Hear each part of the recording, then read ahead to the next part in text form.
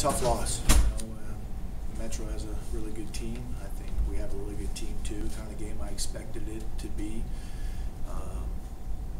It's always a dogfight when we play those guys. Unfortunately, we came up a little short this time.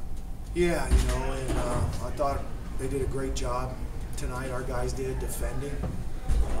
Our number one key all week coming in was defensive rebounding, and although we had the turnover late, had a chance to win it, I think the fact that we didn't execute, especially in the second half, every single time on our blockouts, it probably cost us. I thought our ball movement wasn't as good as it's been this year. And give Metro credit, a big part of that is them.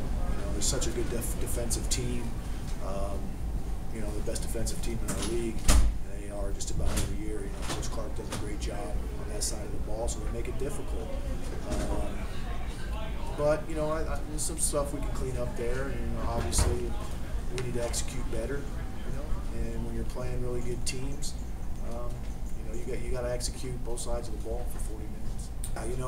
And that's the thing. If they're going to come forward and you want to be aggressive and attack them, sometimes that can create offense for you, especially if you don't turn it over. I think they're hoping to turn you over a little bit, and they're also hoping to take some time off the clock.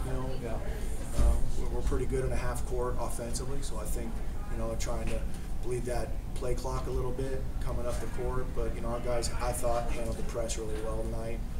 At no point did I feel like it was an issue for us in terms of turnovers or anything else.